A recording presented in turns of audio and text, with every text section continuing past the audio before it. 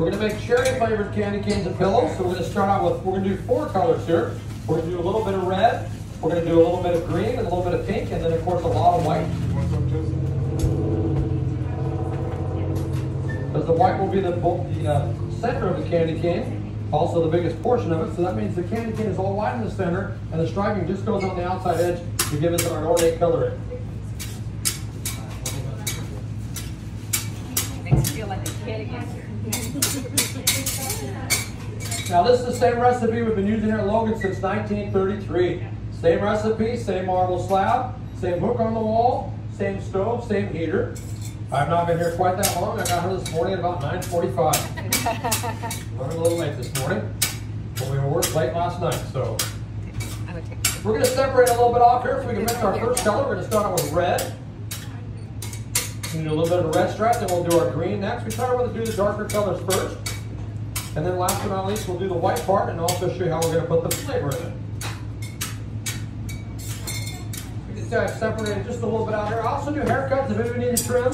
I think my trim's a haircut for sure. I'll only do one look. It's the ball look for me. That's all I want to do. So. Can you? I would appreciate that. Thank you. Long hair's in now. I know.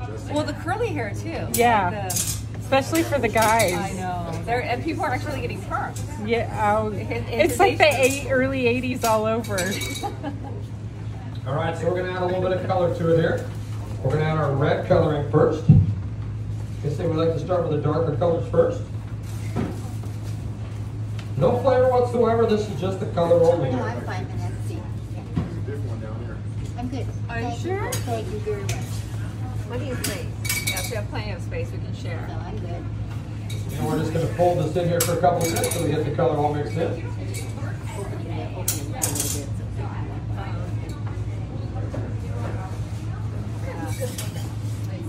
Now, Logan's been in downtown Ontario since 1933. Originally, we were out on Euclid Avenue, about 2 blocks north of here, on the west side of Euclid, just north of the Granada Theater. We moved down to this location here in 1953. And then about 20 years ago, we opened up over on that side, and about 5 years ago on that side over there, trying to give you guys a little more room and help you also so we can sell a few more items. Now this recipe here can be candy cane or ribbon candy. It is the identical recipe. And at this point, until we get to the table, we can make a decision which way we're going to go. And the only difference is once we get to the table, that's where we have to shape it a little bit different or pull out candy canes or ribbon candy. You can't do both in each batch, you have to do one or the other, but it is the exact same recipe. Now Christmas season is our biggest ribbon candy season. Last year we had 27 different flavors of ribbon candy. This year we're hoping to have at least 28, maybe 29 flavors. We actually already added one new flavor, which was blueberry cheesecake. Very tasty flavor. Now we make ribbon candy all year long, although we only make about 9 or 10 different flavors through most of the year. Right now we're up to 13. I've got a few different flavors you'll be able to take a look at when we get over to the table here in a few minutes. And hopefully by the middle of November, we should have all 27 or 28 flavors available. We're going to have to come back there. Yep. Which is not that far away now, right? So those years flying by. Now at Christmas time, we make our candy canes in 4 different flavors. We do the traditional red and white peppermint, which is by far our #1 selling candy cane of the Christmas season. Traditional red and white peppermint, traditional red and white color with a traditional peppermint flavor. It's okay. We also do a cinnamon flavored candy cane, which is the red, white, and green, like you see right there. Take away the big red stripe, we make it green so we can tell those are cinnamon flavor. We also do a cherry flavored candy cane that is burgundy with a green and white stripe. I don't have a sample to show you that one, but you have to take my word for it. It is a very tasty flavor. And you guys are going to get to taste cherry here in just a few minutes.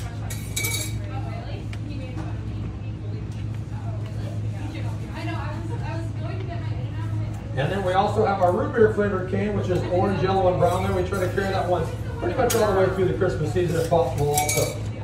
Very tasty flavor. All right, I've got the red just about mixed in here now, so I'm going to take this over the heater.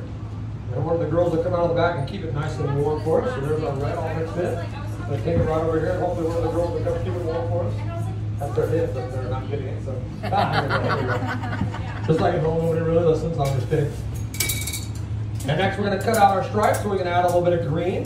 Do our green striping. Okay. Remember, the bulk of this is going to be the white part, which will also be the flavored part of the candy cane. So we're going to add a little color here now. Start out with a little green coloring here. Once again, no flavor whatsoever. This is just the color only. That's some more green. There we are. Oh, there it is.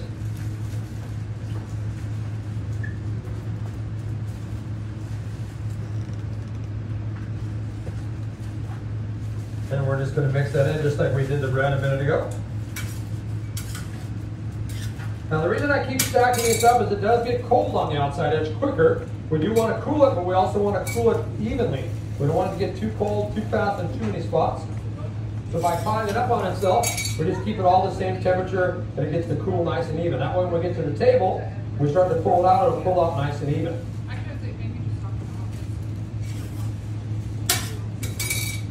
Just going to get this green mixed in here now. Then next we're going to do our pink stripe. And then we'll add some flavor to it. What do you think? Bernie's pretty cool. Now let's see, for Valentine's Day we made candy canes that are heart shaped. Last year we did it in 5 different flavors. Peppermint, cinnamon, cherry, watermelon, and I believe pink lemonade.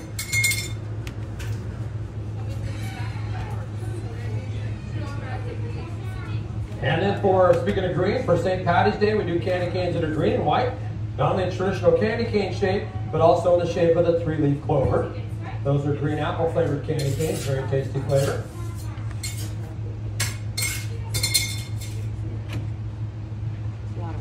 All right, I got my green just about mixed in here now also.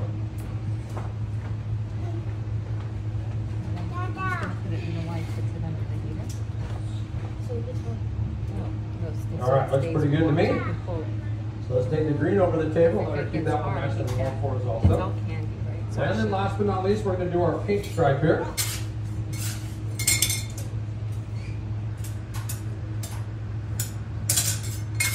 And then we're going to show you how we're going to turn this white and also add a little flavor to it here. Once again, we're going to add that color, no flavor whatsoever, just the color only. And add that pink coloring. Just like that. And we're going to mix that in here a little bit. Just like we did the green and the red.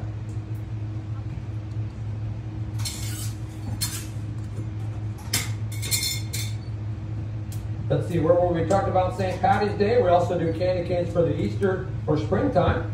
We do a pastel colored candy canes. Last year we did them about 4 or 5 different flavors.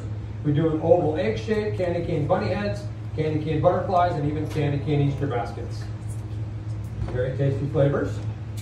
We also make ribbon candy at Easter time. It's a pastel color. We do that in watermelon flavor, and that one we call the Wacky Wabbit Watermelon Ribbon. Yeah, that 3 times really fast, right? All right, so I'm just trying to get the pink mixed in here now. Then we'll start to work on the bigger piece here, show you how we're going to turn it white, and also add the flavor to it.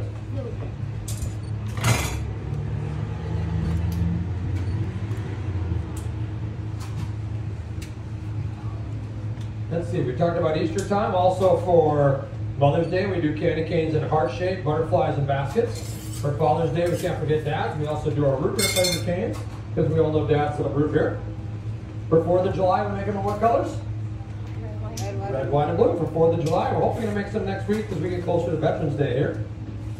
And those will be peppermint flavored candy canes. All right, so I've got my pink all mixed in here now, so I'll take that over to the heater. We'll keep that one nice and warm over here also. Then I'm going to do a quick glove change here. Then we're going to add a little flavor to it.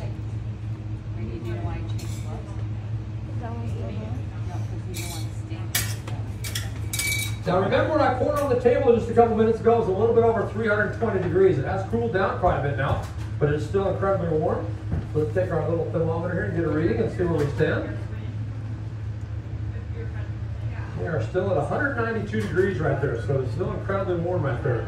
192 right there. You guys see that? 192 degrees. 842 degrees. Can you see it from there? Yeah. So just kidding. All right, so now we're going to add a little flavor to it. We're going to add our cherry flavor. I'm going to add about 1/3 of an ounce here. A little less than a 1/2 ounce, a little more than 1/4 ounce. Just like that. Then we're going to mix that all in, just like we did the colors.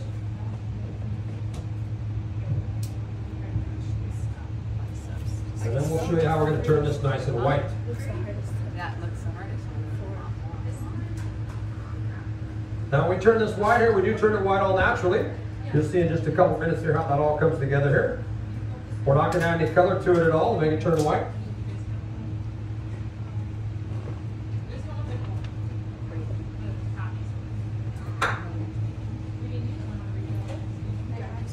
It's the part of the job where I feel very needed.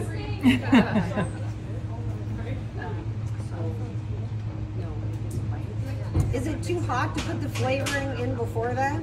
If you put it, yeah, you don't want to put it in, it'll just mostly burn off, or if you put it when you're cooking, a lot of it will cook off also. That's why you have All right, so flavoring watch at the carefully end here, it of does the happen rather layer. quickly. Keep your eye on the big blob up here. Not me, the big blob on the top here. Here we go, we're gonna roll it out here, here we go. Rolling, rolling. And there it is, you guys. Hope you enjoyed the show. Thank you so much. Thanks for coming. Tough round, so. Although we do want you to know here at Logan's, we put a little bit of love into every batch of candy we make.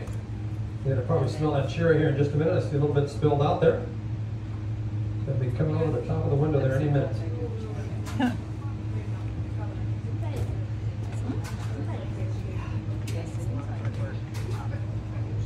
So we do put a little bit of love in every batch of candy we make, just to show you how we roll here. Here's our heart on the slab for you guys. So show a little love to the candy man. Let's do it out there. Thank you. All right, let's get serious here now. Let's show you how we're going to turn it nice and white. And then we'll put the candy canes together for you here. So.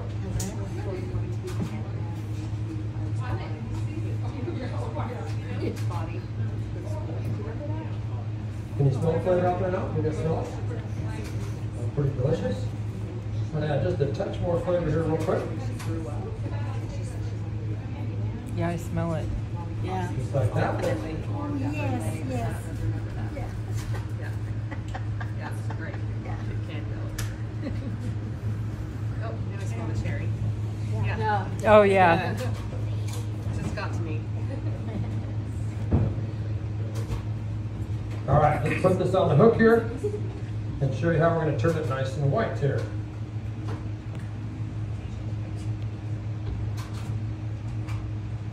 All right, we're doing a couple things here on the hook.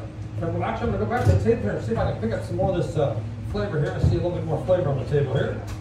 So let's just see if we can pick that up here real quick.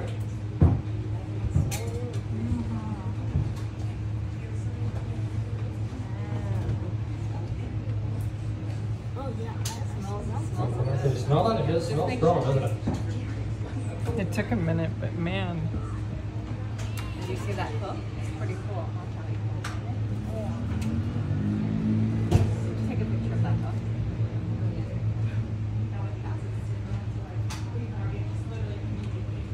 All right, let's put it back on the hook here. See if we can turn it nice and white. So we're going to do a couple things here on the hook. Number one, we're adding a little bit of air to it. Also the stretching of the sugar crystal. And that's what causes the candy cane to turn nice and white. Very similar to how you might whip egg whites at home, or how when you stretch out a rubber band, how the color lightens up a little bit.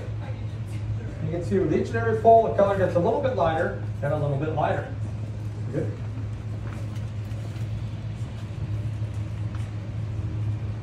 Now remember, the whole batch is 20 pounds total weight. I've got about 16 or 15 pounds on the hook here with the white part of the cane. It's about 1.5 pounds to 2 pounds a piece between each of the colors over there. She's keeping it nice and warm for us. So this is what we call Jerry's Gym, also known as my holiday health spa. That way I don't have to go to the gym this time of year.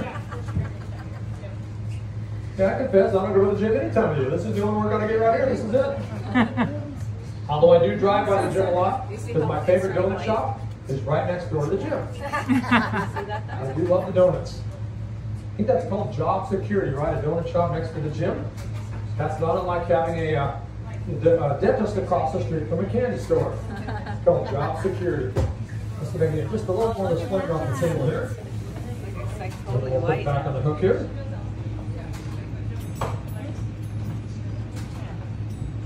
Now I don't count how many times we pull it, we just keep pulling until we get a nice bright white. Every batch is slightly different. Some batches start out lighter, some start out darker depending on how it cooks up. Every batch is a little bit different. And depending on the flavor of the candy cane, the color, and the size of candy cane we're making, that'll determine how long we pull it or how white we want it to be. Now how many of you guys saw the movie Tangled? Anybody see that movie? Yes. Doesn't that kind of look like Rapunzel's hair there? Yeah. We're pretty sure the people that made the graphics on those movies came down here when they were kids and watched us make the candy canes. That's where they came up with that idea. So we had our attorneys contact them and ask for a mere 1% of the proceeds. Got no response whatsoever. But it can't hurt to ask, right? Then you'll notice as it gets lighter and lighter, it kind of starts to look like Elsa's hair from Frozen. We all know that movie made close to $1 billion. So of course we had our attorneys contact them. In this case, we only asked for 0.5%. Once again, got no response at all. As my wife Susie keeps telling me, Jerry, you just have to let it go. All right, we're done here. Let's go, guys. Come on inside. We're going to move over to the table here. You guys want to scoot down this way? We're going to put it all together from here on the table, and we'll show you how we're going to pull out our candy canes. You guys, we can come way down there for the whole table here. There's plenty of room on the other end here. You bet. Grab it away. Stay right where you are. Yeah. Yeah, don't move. You have a right to see. All right, so remember this big red thing here is the heater. It is the gas in here. Do you want to shut that door? Just pull it in, it'll close itself. Probably a little warmer out there than in here. You'll notice these candy canes we have hanging up here. If you look real close, you'll notice that all the Christmas colored canes have two things in common. They all have 5 little stripes, and they all have 1 big stripe. Now that is kind of our trademark here at Logan's. All our Christmas colored candy canes start out with that same stripe pattern, 5 little stripes, and 1 big stripe. Now we're not doing that today, but we're going to do a little bit different stripe pattern, but if I were going to do that, I take my block here, I put a series of 5 red and white stripes on the top of the block. Then on the opposite side, I have my big solid red stripe, and that's how we get that barber pole look to it.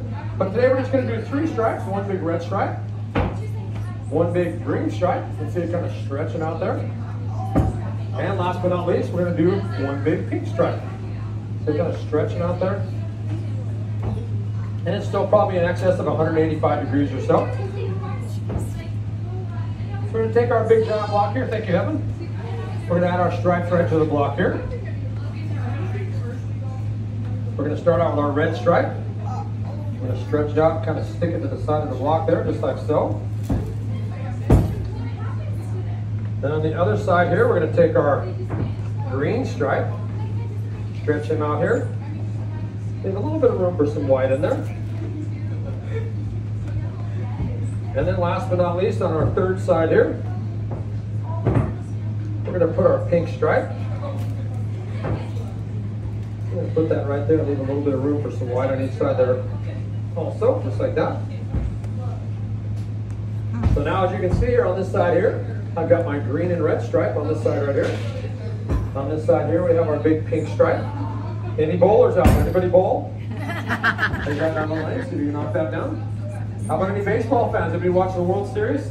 Yes, I'm a Dodger fan, I have to admit that. But how about a nice little candy cane baseball bat or a softball bat? With Thanksgiving coming up, how about a big giant turkey leg? My favorite holiday of the year, can't wait. Now use your imagination. If I had 5 stripes there, I'd tell you I used to play a little guitar and sing, not very effective without the stripes there. But how about this one?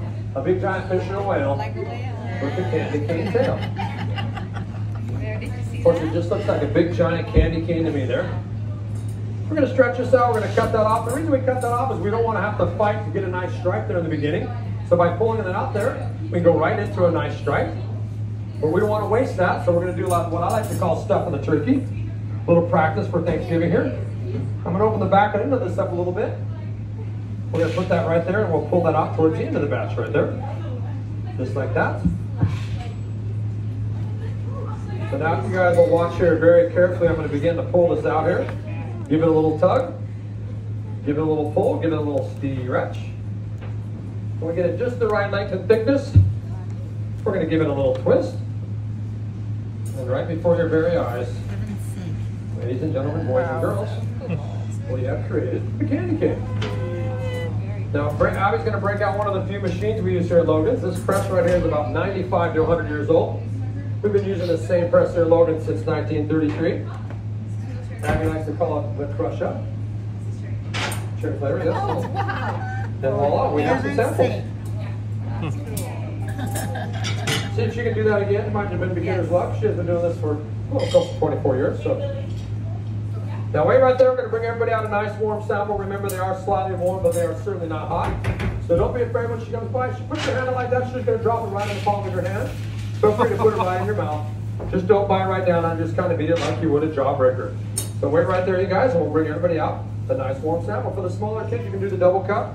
She'll drop it right in their palm of your hands. Feel free to put it right in your mouth. And enjoy Logan's cherry flavored candy cane.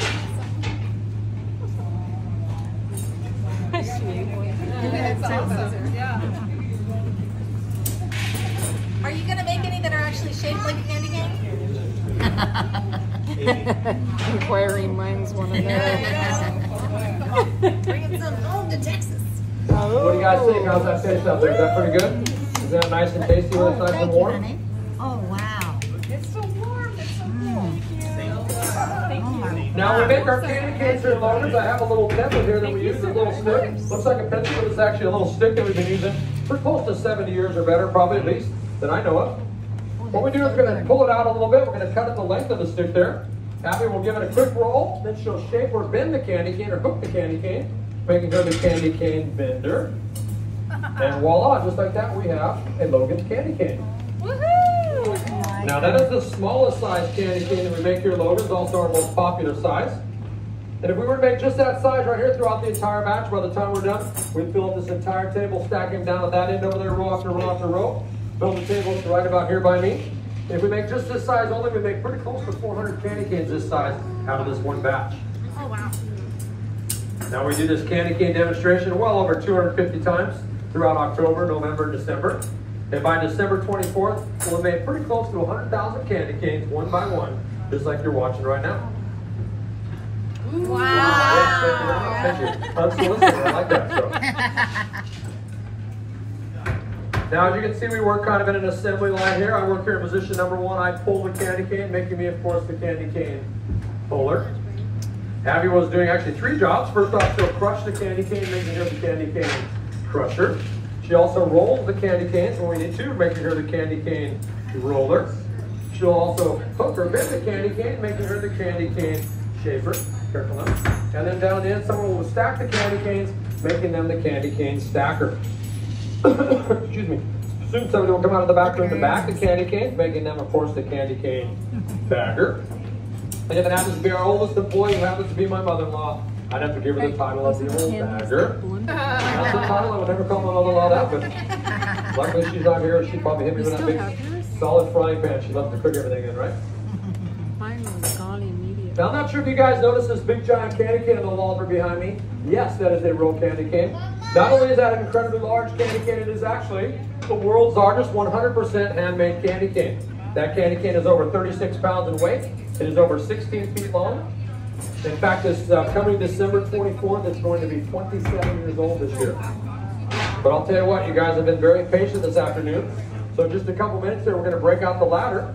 And then for $1 each, we'll let you guys climb that ladder and take a look at it and make sure it's still good. All right, just checking. No, we wouldn't do that to you, just kidding. Now also, I'm not sure if you guys know the story and the history behind the candy cane. We'd certainly love to share that story with you also. You know, most people think the candy cane is just an insignificant piece of Christmas candy, but actually the gentleman who invented the candy cane in the United States, sometime around the mid-1800s, he was trying to come up with a single piece of candy that would tell the entire Christmas story, all in that one candy. Well, he came up with a candy cane. If you take any one of our candy canes any size and you hold it up in the traditional shape, you'll notice that it looks kind of like the shepherd's staff, which is done to remind us that Jesus as the good shepherd. If you take that same candy cane and turn it upside down, and now becomes the letter J.